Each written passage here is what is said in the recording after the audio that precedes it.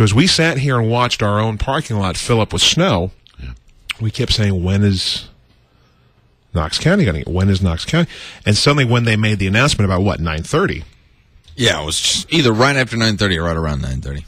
The announcement came out that it was going to be 11 o'clock for elementary schools and 11:45 for middle and high schools.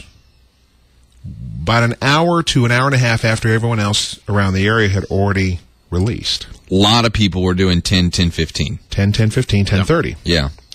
If not, come and get the kids as quickly as possible. Sure. All that sure. kind of stuff.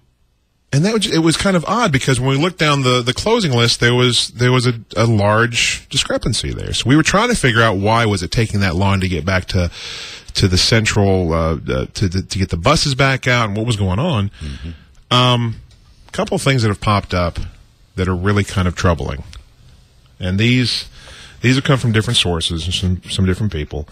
At Knox Views, one of the theories that came up was that the reason they waited so long is apparently there is something stated in the Knox County Board of Education policy, the BEP, under attendance. In order to be counted present on any and all accounting attendance records, students in grades 1 through 12 shall attend school for the time period of 3 hours and 15 minutes per school day. Students who attend less than 3 hours and 15 minutes per school day should be recorded and reported as absent on any and all attendance records. If you look at the 28th, when the school day began at 7:45 for elementary school students, 11 a.m. release would be exactly 3 hours and 15 minutes. If you look at the same Wednesday, high school and middle school students' school day, they begin at 8:30. Therefore, 11:45 would be school attendance for a total of 3 hours and 15 minutes. Right. So apparently, student enrollment, according to the BEP funding formula, student enrollment average daily membership is the primary driver of funds generated by the BEP. So funds tied to attendance is one theory. Which there are. Yeah. Plenty, especially federal. Here is... So that's bad enough. You're going to put students' safety at risk for a day of federal funding money. There's something inherently wrong with that. On the other end, the other theory that's popped up that I find even worse, for the simple fact that it's tied to school lunches. And the simple fact of that is school lunches as a whole right now, with the entire change of guidelines and the meddling from our First Lady, it's crap. It's absolute crap they're serving our kids. And I hear it's not even enough crap. No. Like, it's not even crap that can get you full. You're going to tell me a 14-year-old boy, and I have one. I've had a couple of them. We've got one right now in the house. You're going to tell me a 14-year-old boy can be fed nutritiously and will be full to concentrate on the rest of his school day from 4 chicken nuggets, a cup of applesauce, and a milk. Isn't that ridiculous? Have you seen this pile of crap? That, according to government guidelines, is a nutritious full meal. I wouldn't get full on 4 chicken nuggets, and I don't even eat the thing. That's not even a snack. That's barely an appetizer. Yeah. You're going to tell me you know a 14-year-old kid, boy or girl anywhere, that would sit down and eat 4 chicken nuggets, a cup of applesauce, and a little carton of milk. A little half pint. Yeah. That's your full lunch. That's silly. I'm sorry. It is. I mean, it's ridiculous.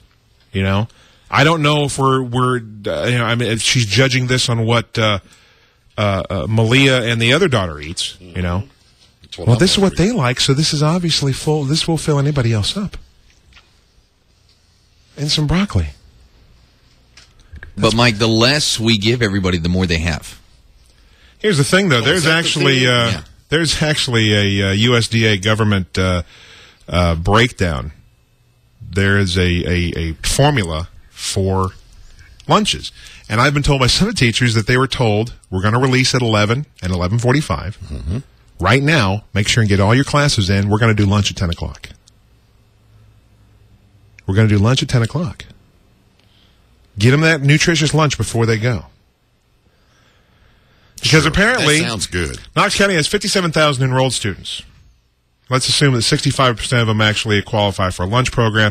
That means 57 times 0.65. That's or 37,050 get a free reduced lunch. So a subsidy of $3 per lunch. So 37,050 lunches. That's $111,150 per day. 28 cents per paid lunch. So 50,000 times 35 is 19,950. Paid lunches, 28 cents. That's $5,586 per subsidy. Okay, so in a week, you're looking at $583,000 in a month, $2 million in a year. That's $28 million in federally subsidized lunch money. It's some big money, doesn't it? So you're talking about maybe in a day missing out on over $100,000 in federally funded money. Mm-hmm. Then I guess it's more important than kids' safety to make sure you get that those federal grants, that federal money for the day, right? Because that's more important. It's about the kids, and it's about the money they can generate. That's what it says to me? Yeah. Whew, that's what it looks like. It's a little weird. So those are the theories going around. If that's the truth, then there is something inherently wrong with this entire system. And somebody needs to answer if that's what's going on. Because I guarantee you they're going to come around and say, no, it's because we couldn't get the boat, we couldn't get the... Why is it then the rest of the day, everybody else around you, all these smaller school systems, all these school systems that aren't as up-to-date and don't have all the technology that you have, how come they could get it done right? And still, I want somebody to explain to me how a bus driver drops off kids at a Weigel's and leaves them there. And yet in Sevier County, we had the same problems with some of the buses. They couldn't make it back to the homes. So you know what they did? These contracted bus drivers took the kids back to the school. And the school stayed in contact with the parents throughout the day to let them know what was going on. And you know what happened? Parents were happy. Things were done. Kids were taken care of because it was about the kids. If you're holding kids over because of federal money for attendance or because of lunches, then there's something inherently wrong with what you're doing. My thought.